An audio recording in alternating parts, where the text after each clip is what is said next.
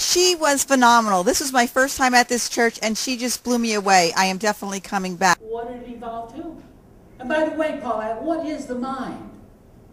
Nobody knows. I can't tell you what the mind is.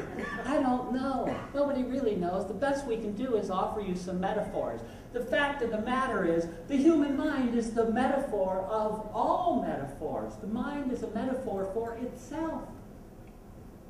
We can think of the dual nature of consciousness here, and we can think in terms of creative and awareness. We can think in terms of being and knowing. We can think in terms of matter and mind. What did you think of her? Paulette was just fantastic, so informative, inspiring, humorous. I loved her speech today. And we create things. We create beauty.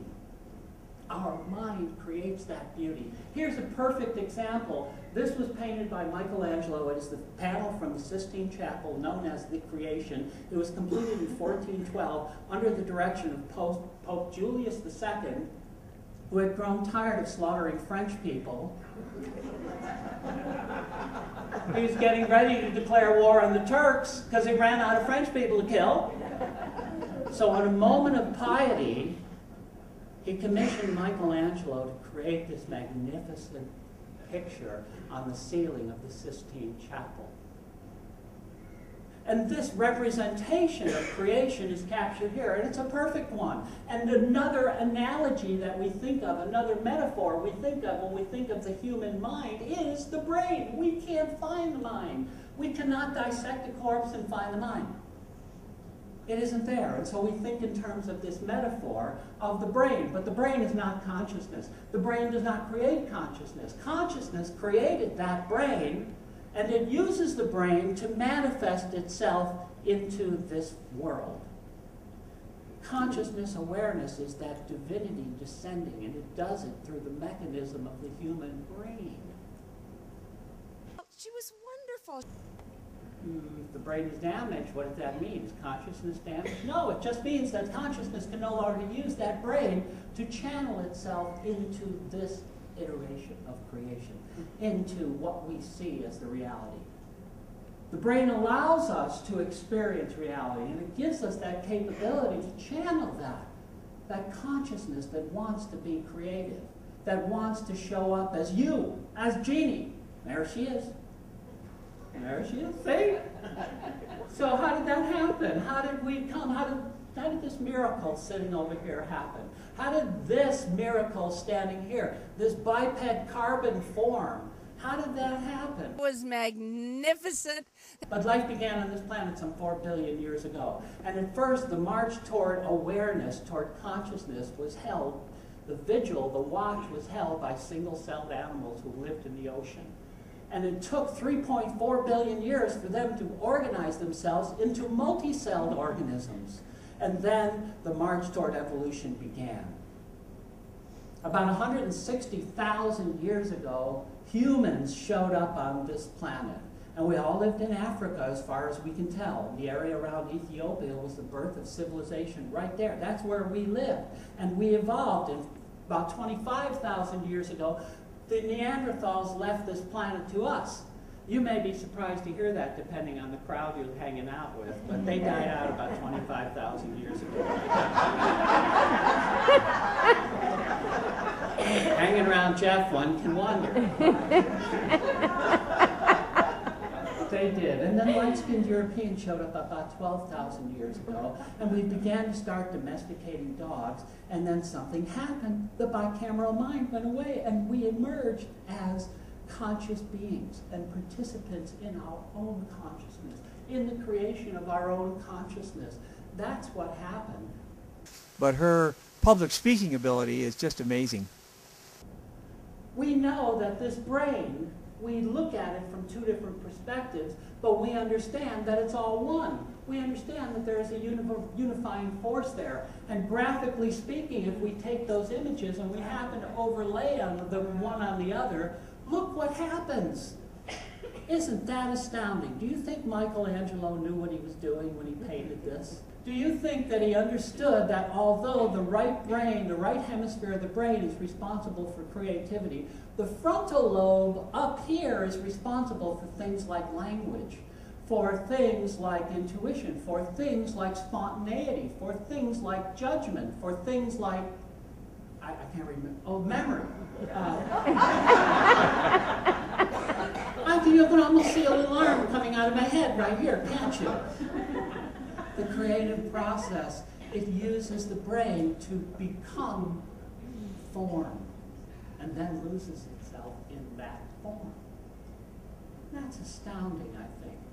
Form is here in our brains, in our minds, in our bodies, but it is everywhere. It is also out here in space. What we are looking at is something called the pillars of creation. It is part of the Eagle Nebula, and it is 6,500 light years away. This picture was taken a few years ago by the Hubble spacecraft, but what it is looking at is the way this appeared 6,500 years ago. We don't know what it looks like now. We don't know. We'll have to wait 6,500 years to find that out. So we're going to take a quick break at the end of this, and we'll come back and chat. We're going to wait. That good? Good. Come on. Come on, no guts. Not a bunch of wusses. Okay, give it over here. These are really incubators for creation. These are huge columns of gas and matter that are swirling around, and they serve as incubators for stars. This is where stars are born. Pockets of this throughout the universe. This is where stars are born. And stars created us. We are the product of stars. The internal temperatures of stars reach somewhere in the range of 4 million degrees, and nuclear fusion occurs. And what happens is, when nuclear fusion occurs, those heavy elements occur. The heavy elements that we need to survive, the cadmium, the manganese, the cobalt, the lead, the zinc, the aluminum, iron, all of those things that we need in our body are created on stars. And when they reach a critical mass, which is about 1.5 times the mass of our sun, they explode into supernovas, and they shower the entire universe with these life-giving metals. We couldn't be who we are without stars. Who's making the decisions? Who's pulling the strings? Who's making the decisions to create the stars? Well, it's mind. It's the same force that is creating you and me. And it's all the same thing. So we see that mind, universal consciousness, extends throughout the universe. I thought Paulette was funny. She was dynamic. She could feel the spirit, and it showed up through her in ways that I've never heard before. It's everywhere. It's out in the universe. We see it in nature. There are things in nature that are going on that we don't understand.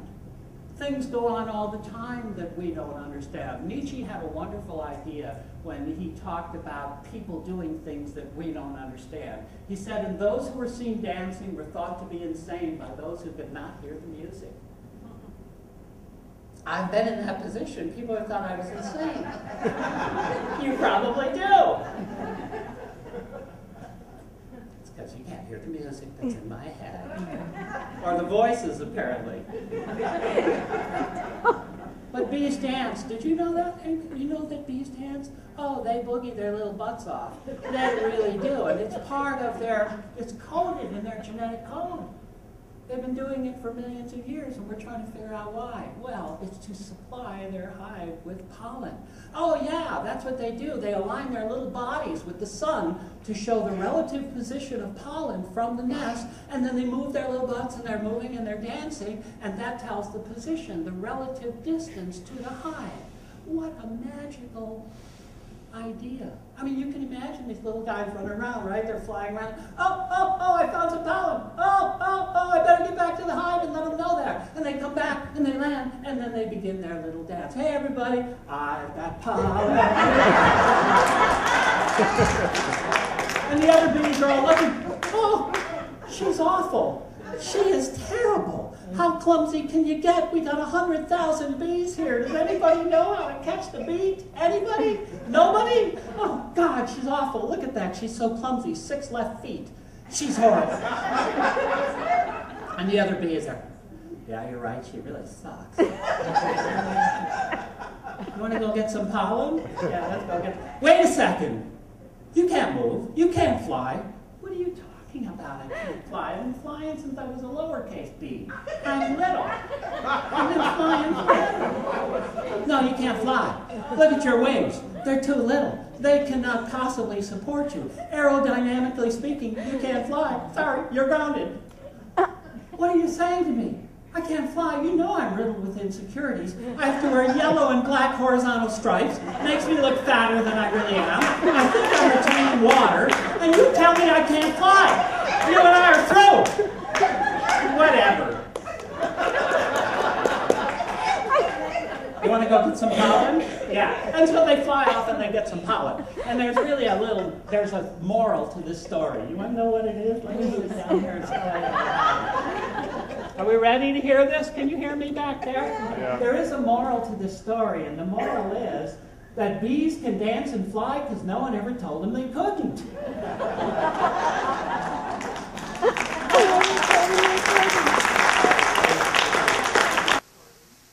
I have to say that Paulette Jones is one of the funniest women. I have been told that it takes like 37 muscles to frown and like 17 muscles to smile.